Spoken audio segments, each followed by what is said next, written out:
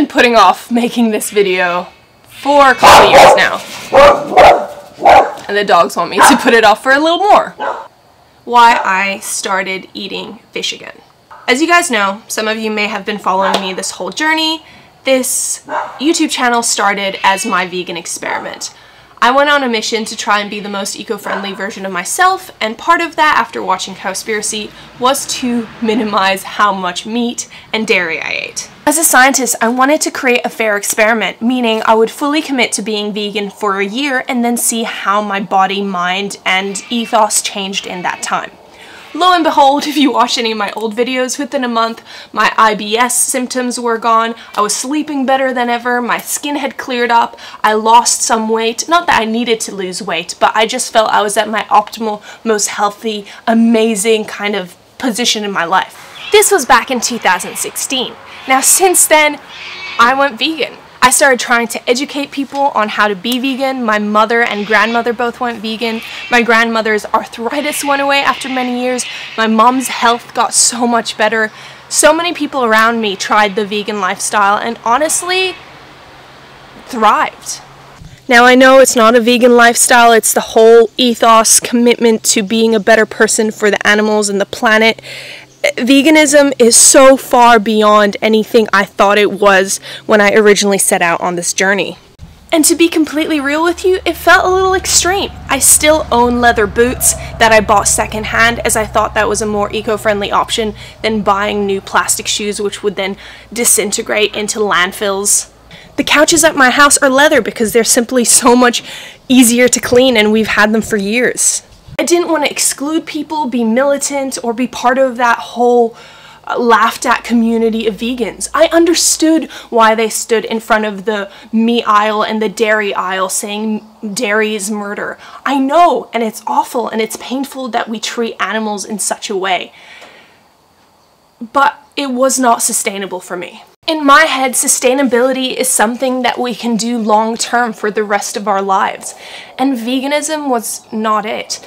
I preferred to go by the term plant-based from the start, as it would be less scary, and vegans wouldn't necessarily feel the need to ostracize me from the very start if I did do something wrong, like have a non-cruelty-free product that I was still finishing using or still own some leather.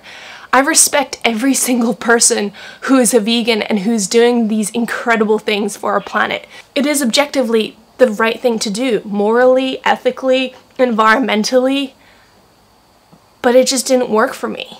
And I gotta tell you why. So this is my body. I currently weigh 65 kilograms. I'm pretty healthy, fit. I free dive, scuba dive, go on runs, lift weights. However, when I lived in Africa, after 6 months of living there and eating vegan, I ate a lot of beans and rice and mataba and all the fruits and vegetables I could. I lost weight. I weighed about 57 kilos and I started looking sick and I started feeling sick. It was a joke amongst us diving instructors that we would lose weight and then in the summer months when we weren't diving we would have to bulk up to come back to Africa and lose weight again. My work colleagues over there also lost multiple kilos, but my percentage of my body weight that I lost and how weak I started feeling, I knew I had to do something. And I ate a fish. I ate a fish that was locally caught on a line right in the marine park where I worked. And I had to keep eating fish for the next couple months, so my weight didn't just decrease more and more and more towards a very unhealthy weight. I told myself, this is temporary. This is just while I'm living in Africa. I have to eat additional proteins to just make sure my body's healthy. There wasn't a supermarket there. We don't have the same amount of resources in some of these places around the world. And that's kind of what started changing my mind on veganism. If you are someone who has the privilege to live in a Western world country where we can carefully pick and eat and choose exactly what we want to eat and how we want to get it, then that's fantastic. You should do that. You should minimize the amount of meat you eat. You should, but in places like this, where all the food you eat is off your land, where the carbon footprint of eating a fish from the ocean right there is so much smaller than trying to import tofu from who knows where or other plant-based sources of protein. It's just not the same. The same thing, when I was living in Cambodia, the people there would eat snails and eggs and anything they could get their hands on because that's all the options they had. I started seeing that veganism was such a black and white painted paintbrush where in a lot of ways it did not consider other cultures and people in this world who don't live like we do. I was privileged to be able to go to Africa and live in the Comoros for 8 months and live amongst these beautiful, vibrant, kind human beings. I learned about the value of song and talking and got to move away from my addiction to my phone and needing to depend on electricity. We didn't even have electricity 24 hours a day. And yeah, that's why I think being plant-based is a slightly better term. It's not as demonized and ostracized as doing veganism wrong, but you're still decreasing the amount of animal products you're surrounding your life with. I understand if this is disappointing or if I've let you down in some way, but I wanted to be honest with you. Part of the reason I did disappear off YouTube for a while is because the name there was still Vegan Cat. In my vegan experiment, and I felt like a fraud and a failure. I felt like all the people who looked up to me or may have become vegan because of me were there angry and judging, and if that's the case, I'm sorry.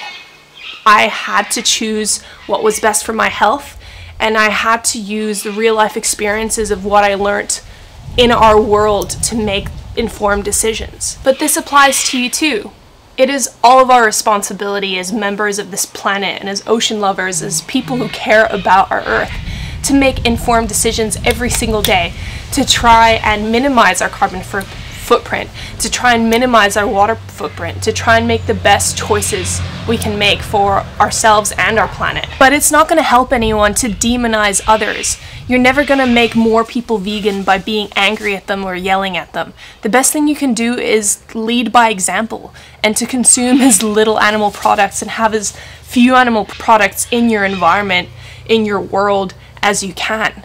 So you have to do what's right for you. I urge you, be a conscious consumer, make decisions while thinking about the impacts, while thinking about where it's going to end up, whether it's the landfill, can it be recycled, can you buy it secondhand? If you're buying food, can you grow it yourself? Do you have that ability? I just got a place where I can get a garden. I'm so excited to be able to grow food there. I don't want this channel to be a place of blaming or demonization. And after all these years, I made the choice to be honest, open up to you guys, and hope you understand this is my journey and this is the journey I've been on, to encourage you to be on the most sustainable and healthy journey for yourself. Eating plant-based 90% of the time is better than eating it never, or than eating it 50% of the time. Every choice you make, you can choose to be eco-friendly, ocean-friendly. So let's just work towards making more of those choices in the positive. Don't demonize yourself if you go down the wrong path for a little bit. It's our life, and guilt and fear and negativity is not going to help anyone. I try and minimize my carbon footprint in every way I can, like my recent series of decarbonizing scuba diving and diving. So check out my videos on how I'm trying to minimize the amount of fuel we use by getting a sailboat, or how to buy dive equipment that doesn't kill our reef. Because there is so much more to being eco-friendly than what we put in our mouth.